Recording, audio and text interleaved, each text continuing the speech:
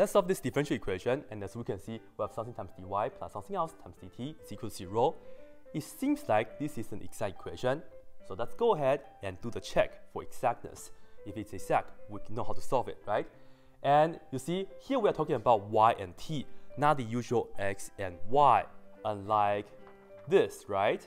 So it's a good idea to remember, if this is an exact equation, that means there's a function and we call that to be capital F, so that this is going to be the partial of f with respect to y, and this right here would be the partial of f with respect to t, because for an exact equation, it came from the total differential of a function of two variables.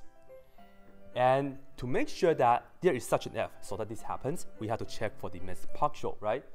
So the mixed partial is going to tell us, let's go ahead, do the partial with respect to t of this, because this was for y already. So let's go ahead, put this down, t over y. Okay, in the t world, t is the variable, 1 over y is the constant. The derivative of t is just 1, and everything altogether, you'll get 1 over y. Real quick, if I ask you, what's the derivative of t, okay, over 3, like this, in the t world, the answer is what? 1/3. This is like 1 over 3 times t, right? So you have 1/3. Same thing here. Y is the constant in the denominator. Same thing, okay? Next, we check the partial right here with respect to y, because this was for the t already. So let's go ahead and do that. So here we have 1 plus ln y. The derivative of 1 is 0. The derivative of ln y in the y world, it is just 1 over y. So yes, they are the same. This is an exact equation. Okay, and now we have to solve it. Let me just erase the board real quick. And you can begin either one, up to you.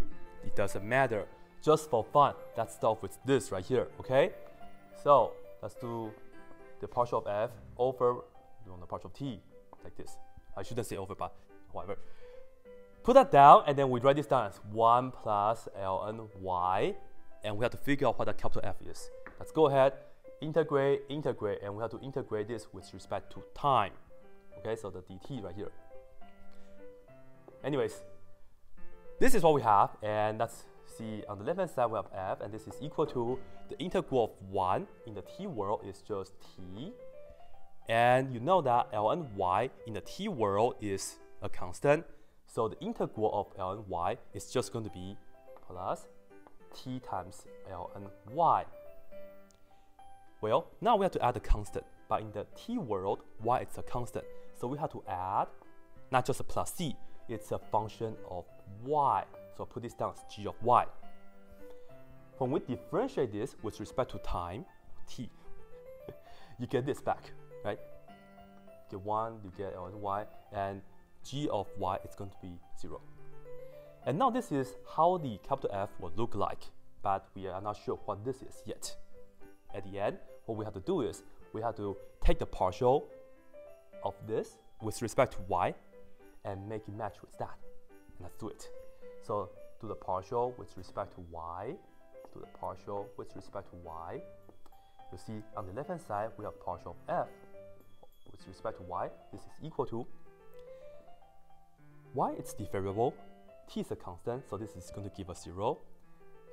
The derivative of t times ln y in the y world is going to be, let me keep the t. The derivative of ln y in the y world is 1 over y, so let me put it down as t over y, like that. And the derivative of this, I will just put this down as g prime of y. This is how the partial of f with respect to y look like, and it has to be the same as what we have over there. So let me set this equal to t over y. This and that match. So what does this mean? It's 0, isn't it? So we must have g prime of y equal to 0. And now at the end, you know, you can integrate both sides with respect to y. And you know g of y, the integral of 0 in any world is just a constant, like this. And we are done. At the end, this is the function part because g of y is just a constant. So you can write this down as t plus t times ln y, and you put the constant on the right hand side like this. That's it.